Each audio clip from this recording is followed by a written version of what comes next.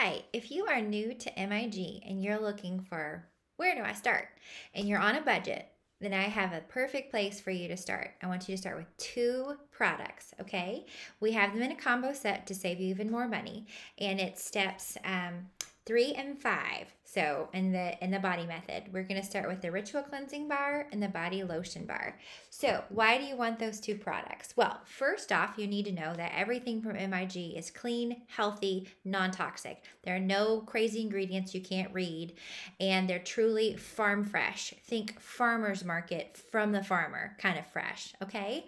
So our ritual cleansing bar, you can see all the herbs in it. They are handcrafted, okay? What you can't see is smell is how amazing it smells.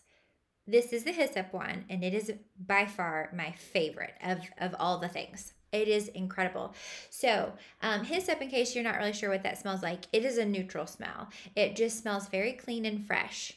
I kind of think of it like a lemon. A lemon is not masculine or feminine. It's just like a really good scent, right? It's just neutral. Well, that's kind of how the hyssop is. It's very clean and invigorating.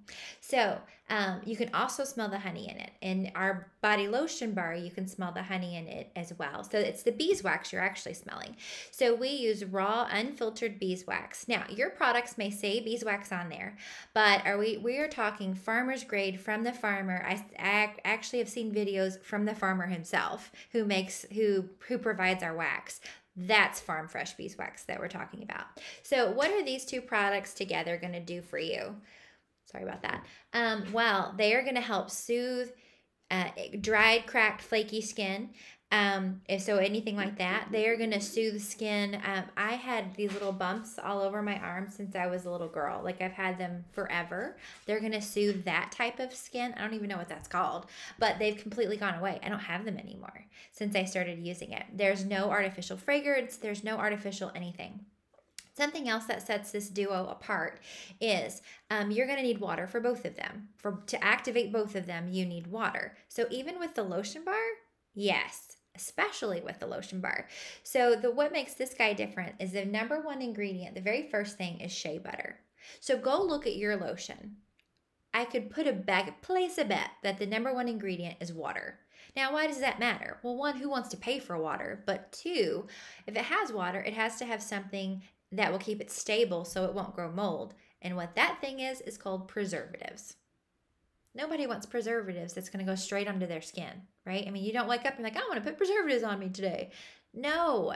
So we use this is completely preservative free. So what you're going to do is when you get out of the shower, when you are still wet, you're going to put this on, just very simple like that, on wet skin, because it does need water. And so it will pull that water from your body and lock in the moisture. It's really cool how that works. Now, if you apply this to dry skin, you're just going to use too much product because it goes a lot further along than if you use it on wet skin.